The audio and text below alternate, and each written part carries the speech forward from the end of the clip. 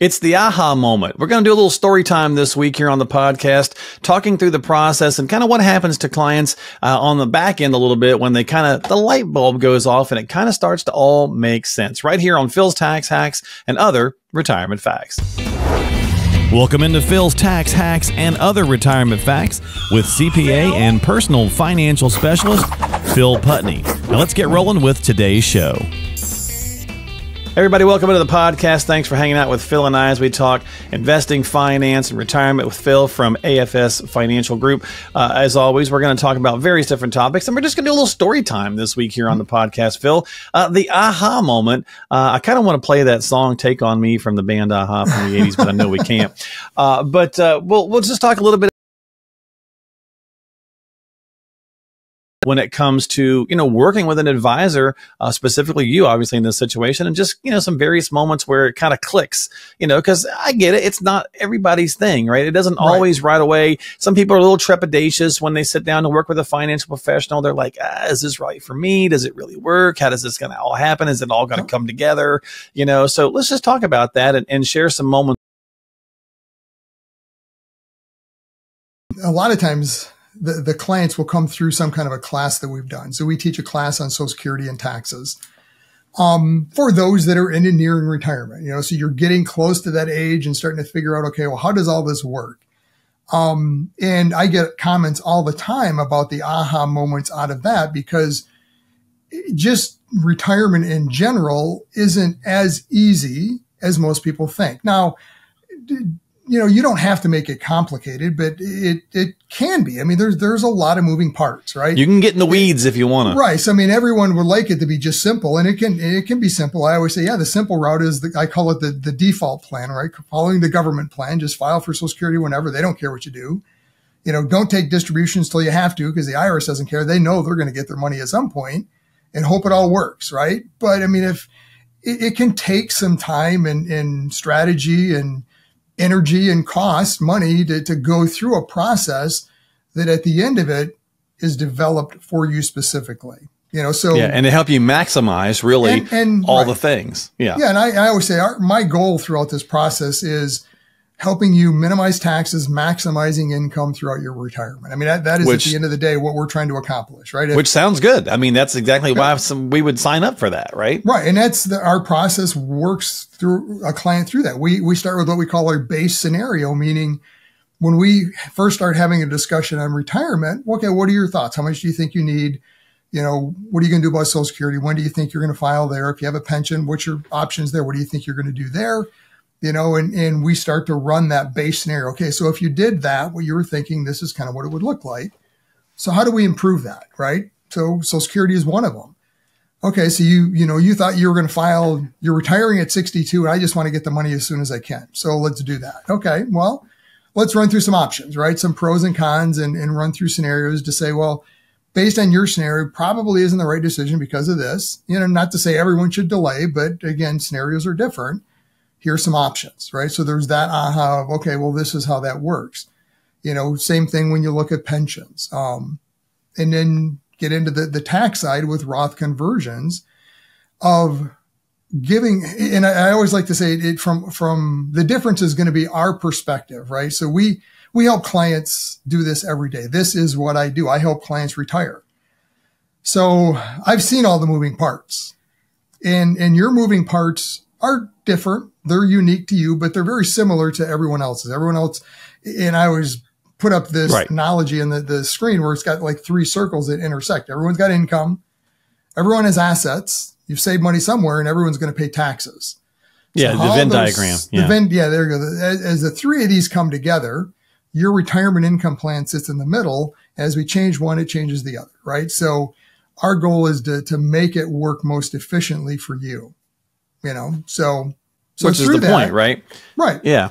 So when somebody gets that aha moment, share a couple of them with us, like something that, somebody came and said, is this going to work or whatever? And then all of a sudden, maybe a little later on went, whoa, Yeah. So, and that's really the hard part from our standpoint up front is to help paint that picture for a prospective client early on to say, here's your scenario. And we always do kind of a napkin sketch scenario to say, okay, here's the different moving parts. Here's some things that I see based on my background and knowledge and working with hundreds of people, thousands of people going through this, that I based on history and what we've done, I think we can change. And here's why, and why some of these pieces might come together. So that's where it becomes a little difficult up front for a prospective client or even a client that says, okay, yeah, let's go through the planning process. As we get into the planning process, it's much more clear because now I can show you the math and say, okay, well, here's the math. Right? Let's run some assumptions with returns and everything else. But here is the math behind that to say, this is how it works. Here's one versus the other, one option versus the other. So working with a prospective client right now that he just signed up for planning, but he's starting to come back still and question, okay, well, is there, I was thinking of just spending from my tax deferred account first. He's got money in the 3 buckets, taxable, tax deferred, and tax free. So his big question that came back is, well, number one, he says, look, I don't care about saving taxes. I just want to spend more. I'm like, okay, well, aha moment is they do correlate somewhat, not all the time. But the goal again is maximizing income, which often comes through saving taxes. But then the other one was his idea was, okay, well, should I really be doing conversions or why don't I just spend from the IRA? Well, he had money in the taxable bucket. So I kind of walked him through. Again, this is early on. We haven't even done our first planning meeting yet. So trying to describe to him this process. But in that first planning meeting, he'll have the aha moment of here's the term plays out. And that's always the challenge in getting the aha is even running the math and showing you the aha, the benefit doesn't come till later. And it's hard to get to that, right? So, and that's where we've had clients all the time that we've done this planning process through that, typical client, let's say that in their scenario, it made sense to delay Social Security. We're doing Roth conversions. So early on in this plan, it's quote unquote painful, right? Because they're looking at this thinking, wait a minute, I'm spending all this money down. I've always been told I should spend only 4%, no more than 4%. We're spending way more than that up front because we're paying taxes as doing conversions and they're living from the assets, as we're maybe delaying. I'm seeing my account go downhill, or Phil, right, what's going on? I'm seeing the account going, are you sure this is right? Is this really going to work? I'm like, right. Just trust me, we're on track. This is exactly like we planned it. We're okay. Mm-hmm. We're doing conversions and again, looking at statements, right? You're only seeing what's on the statement. Well, if you're paying taxes on an IRA as you're converting it, you're going to see a value go down. Because when you get your IRA statement from your custodian, it doesn't say, well, your IRA is worth $1 million, but don't forget you owe the IRS 25% of that or whatever the case is, right? It doesn't have that line item on there for the unpaid taxes. So that's kind of behind the scene. So we've had several clients that as we've gone through this process and we get to the end stage, right? Where now they've turned on Social Security, delayed till 70. Between the Social Security benefits, it's providing a big portion of, if not all of the retirement need, especially if they've got like a pension or something else into play. So they're now spending significantly less in their assets. And now all of a sudden they went from paying substantial taxes because we're doing conversions to this very low tax. And now that they're there, paint that picture going forward. And it's a much different long-term picture. And you're not maybe not touching that account now as much as you were. You're not living off those assets, right. And it's tax free. So whatever growth is happening, so it's a much different picture at that point. But the struggle is getting there, right? Sure, like anything. There's a ton of trust that they have to place in us up front, which I'm very thankful for. Right. Well, it's like weight loss, right? I mean, you really don't want to give up some of those things that you know you need to because you just love eating them, even if you think they're really not that bad for me. But when you start to finally see, I mean, like I didn't want to stop drinking soda, but I lost 25 pounds this year because I stopped drinking soda I stopped drinking it cold turkey for like 30 days. But now I just have the occasional drink, right? So to speak, right? Occasional soda or whatever. Same kind of thing. You got to go through a little bit of that pain to see the back end benefit. Right. So, and that's, a couple of podcasts ago, we talked about fees and, how do you what's the value the advisor provides for their fee? If it's beyond just looking at, well, the S&P did this and your portfolio did this. I mean, okay, that's a small piece of the overall equation. The value is that total strategy. Right. What is the total strategy long term? And we're there helping you, number one, set it up front. And again, my goal is never to say, well, this is your plan, let's do it. It's here's the pros and cons and options, and you set the strategy, we pick it together, and then we start working through it. Not to say that it can't change along the way, but here it is, and walking you through, kind of holding your hand, reassuring you throughout that to say, yeah, we're still on track. This is why, this is what we expected, so that by the time we get to that goal in the end, we're in a much better position. And now it's a better process going forward, and we've removed a lot of the potential future stresses.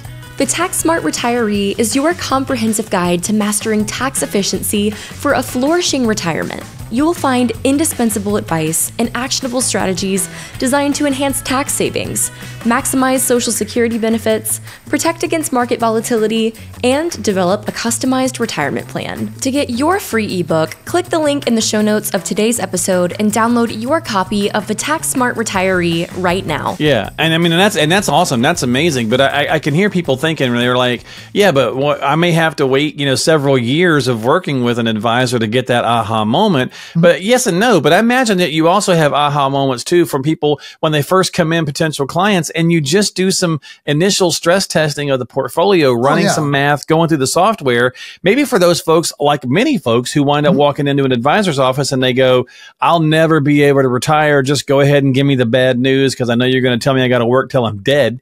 And you run the scenario and you go, hey, guess what? I imagine even that little aha moment or big aha moment's pretty great, right? Because it's like, wait a minute, I could actually retire? Yeah, I mean, there's aha moments all through the planning process. And that's one of my favorite parts is especially that because I've had several clients with similar scenario to think, it's probably going to be 3 to 4 years I'm going to have to hang out. And, I hate the job now. It's just become terrible, but I don't think I can retire until this date. And it's funny, I'm working with a client right now going through that planning process, and that was their thought, but we're running the numbers. It's like, look, you can retire tomorrow if you want. I don't know why you're working. So you're working because you love it, evidently, because you don't need to financially, if that was the reason, which that to me is an awesome discussion to have because it now makes work optional for them to where they can, just that alone oftentimes just removes the stress to say, you know what, I can deal with it then, it's okay. There's always a benefit maybe to working longer, but is it worth the stress? What are you giving up to do that? The pros and the cons. And that's the value of true planning is that, right? Going into a decision, knowing both sides of it so that now you make what I say an informed decision. The both sides of the coin so that you can make a more informed decision going forward. Doesn't mean you're going to pick the quote unquote financially best scenario. That doesn't matter. What matters is what you're comfortable with. During the planning process, I often call it, there's 2 rules. There's a head rule and the tummy rule, right? My job is to give you the head rules. I can show you all the math. Here's the facts and the numbers and how this works. But at the end of the day, you have to make that tummy rule decision to say, am I comfortable with this option? Or maybe an option that isn't as great financially, but I'm just more comfortable with it. Great. Let's put that in the plan. It's your house. It's your plan. It's not mine. So let's make it your retirement. So let's get it part together. So whatever the aha moment is, I mean, I think, the retirement planning strategy process is kind of can be filled with them, right? But you got to start it to find out what's going on. Like you can start with that first one and maybe it's a good aha moment. Maybe it's not, right? Maybe you find out you can't retire tomorrow. And there's unfortunately some of those too, but you got to wait a couple of more years or whatever the case is. But it's better to get the information and get the light bulb going off, whatever it is, good or bad, the sooner that you can, so that you can eventually have the good aha moments and go, yes, I'm finally here. This is finally rocking, or whatever. Yeah. And even in that scenario, because it doesn't always turn out rosy, right? There not always roses and sunshine, right? Say, this is not going to quite work. Right. There's levers, so to speak, we can work. So we don't just leave a client there and say, oh, you wanted to retire next year. Sorry, it ain't going to work. that's not Too it. bad. Next. So sad. No, it's like, okay, well, that didn't work. What can we do to make it work? Right. So if you want to retire at that, I mean, that's an absolute, then here's the other things we have to change to make that happen. You got to lower your retirement goal from a spending standpoint. I mean, there's a lot of different things we can do to potentially make it work. Might not be exactly what you wanted, but it gets, again, you've made now a decision to say, okay, well, to get this, I'm going to have to do this. To your analogy of the pop. I love pop. It's been a big piece of what I've enjoyed all my life, but I want to lose weight. I can't have both. So I'm willing to give it up to get this and then maybe take a little bit back later. But again, it's a pro and a con. And that's our goal as an advisor, is walking you through that. There's that Midwestern reference versus the other parts of the country reference. Pop or soda. Right? Yeah. Yep. Or soda pop, as it used to be back in the day, right? So, I lived in Indiana and Michigan for a long time, and it's pop. But in a lot of other places I've lived, it's soda, right? Soda. So, so semantics, aha moment, whatever it might be, again, that's the point of having an advisor, folks. We talked about this on a couple different podcasts this month in June, is that finding the right advisor for you to help you, deal with the things that are on your, kind of docket, on the things that are really going to be unique to your situation. We're all going to have to deal with Social Security. We're all going to have to deal with taxation. We all need income in retirement. There's all these different pieces that affect us all universally, but it's how that Venn diagram, kind of goes together. Phil was talking about earlier, that plays into it, and really getting to the aha moments for yourselves to make sure that, you are having the retirement that you want. Because that's the ultimate aha moment is, yes, I've got the retirement I want. I'm happy. I'm able to, live out my days, my final days, enjoying myself. Hopefully. I mean, life is going to life. We're always going to get stuff at us, right? It's always going to happen. But having some peace of mind in there goes a long way. And I think that's really what the aha moment's all about. Yep. Having that plan up front. And that's where the advisor can give you the longer term perspective, because we've been there with many clients. So we've walked them through it, and we see we see the potential where most clients don't, right? Because they've never been there. They don't know what this looks like. We've already done it. I have walked many clients through a similar scenario. So I can give you kind of the benefit of their path and say, okay, this is what we've seen and why. There you go. So, most of us are going to retire once, right? So not multiple times.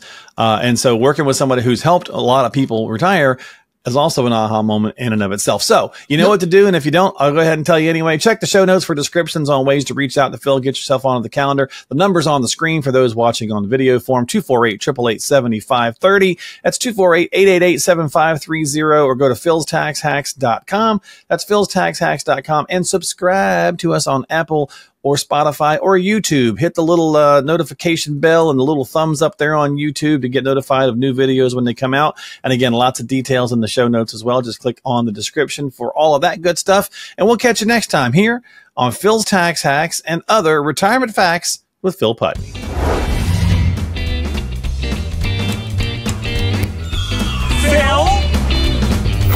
Investment advisory services offered through AFS Wealth Management. The content